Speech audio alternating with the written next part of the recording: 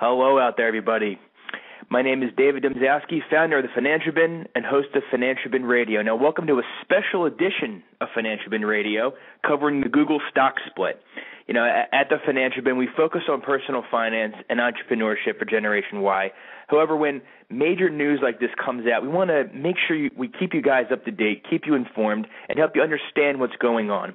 Now, to do this, we invited Riskalyze CEO Aaron Klein to help us walk us through the situation and the fallout, how it's going to affect Google. Aaron, welcome to the Financial Bin Radio, and thanks for joining us on such short notice. Thanks, David. Thanks for having me. No problem at all. Let's just jump right into it. Now, kind of from a general perspective, Aaron, what is a stock split, and kind of give it to us in layman's terms if you can. Sure. You know, a stock split is a typical thing a company will do when the stock gets up to a certain price. Google is trading at about $630, and you know, when a stock gets up to that kind of price level, it starts to become difficult. Frankly, when a stock gets up past $200, it can often become difficult for an individual investor to really use it in their portfolio. It starts becoming difficult to rebalance effectively, you know, with trades and commissions and different things like that. So, and just basic affordability.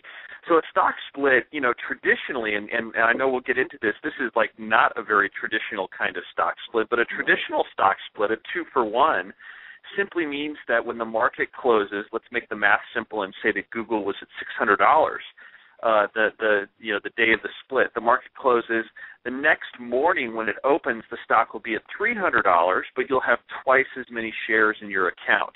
So you're kept whole, but now the stock price is lower. It's a little bit more manageable, and you've got twice as many shares to rebalance or adjust your portfolio with.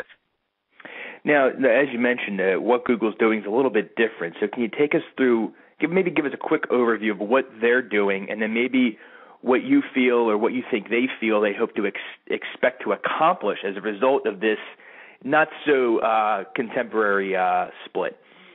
Yeah, it is very different. What Google is actually doing is they're creating a new class of stock that has no voting power.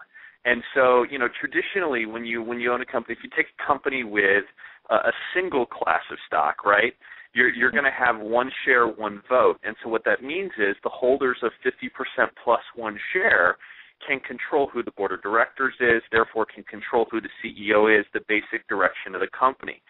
But you know, Google is one of the companies, you know, in a relatively small but fast-growing group of companies that say we want to go into the public markets and access the capital of the public markets, but we want to try to avoid being chained to a quarterly outlook. We want to have a long-term view of things, and to do that, you know, they have created these multiple classes of stock. They did it at the very beginning with their IPO, and they were very clear at the very beginning with their IPO that with two classes of stock, they were going to keep control of Google in the hands of its founders, Sergey and Larry, and that was going to be their approach. And they were very clear and upfront about that in their IPO documents, in their letter to shareholders.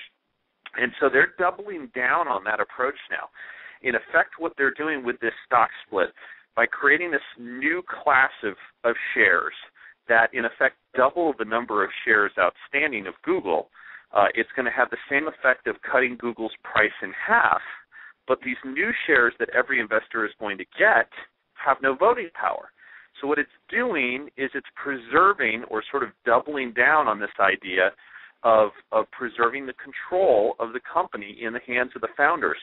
So, from my perspective, it really sort of focuses our thoughts about this stock as a bet on these founders. If you believe that these founders have a long-term vision that makes sense and that is going to build a wildly valuable company, then it's a great company to be a part of, even though your voting control may be reduced, right? If you're concerned about that, then it's not the right stock for you to be in, and this is why they communicate this up front and communicate it very clearly so the investor can make that kind of choice. You know, there's a handful of companies that whether or not they're doing multiple classes of stock, have been very clear with the markets that they are long-term focused, and they're not going to be chained to this quarterly schedule of trying to show earnings growth every quarter. I would put Amazon in that category. I would put Google definitely in that category. Facebook is going to be in that category. They've communicated that as well. And, Apple to some extent is in that category as well. They're not having any trouble showing the consistent quarterly earnings growth, obviously. Absolutely. So I think that's the challenge and the question for investors. Most of the users that we work with at Riskalyze are really sort of long-term investors. They're not short-term traders just looking to get into a trade and then get out 30 days later. They're looking for that kind of long-term growth and long-term value, and that's why I think we see Google consistently as one of the most popular stocks on Riskalyze. Now, maybe just in general, I know you don't have a crystal ball, but how do you kind of see this playing out with Google, in terms of maybe the investors as they are now, and then also, new investors? I don't think Google is going to have any trouble attracting capital. I think that they've got a hugely powerful and popular search franchise. They've got one of the best email products there is out there. They've got the best mapping product at this point. They certainly have some strategic challenges. I don't think that they've nailed social. I think that they've had some stumbles along the way with social. But you start looking at some of their bets 10 years out with things like self-driving cars, which frankly I really badly want one. Okay, me too. and the whole thing of Project Glass with the wearable computers and things like that. Google is a very rare company, and my prognostication for Google, I'm long Google, definitely. Mm-hmm. I don't think that they are going to ever be like the preeminent social company and sort of displace Facebook in the way that some of their recent product moves have sort of tried to do. I don't think that they need to defeat Facebook to be incredibly valuable and a really important piece of our lives. So I'm definitely, on an individual basis, I don't own the stock personally, but I'm long Google.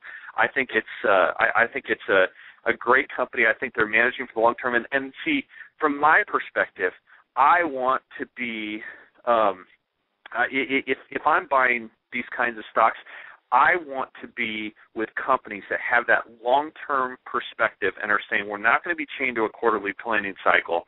We're going to build for the long term, and we're going to build sustainable long-term value. We've seen Amazon do it. I think we've seen Google do it in the past, and I think we'll continue to see Google do it in the future.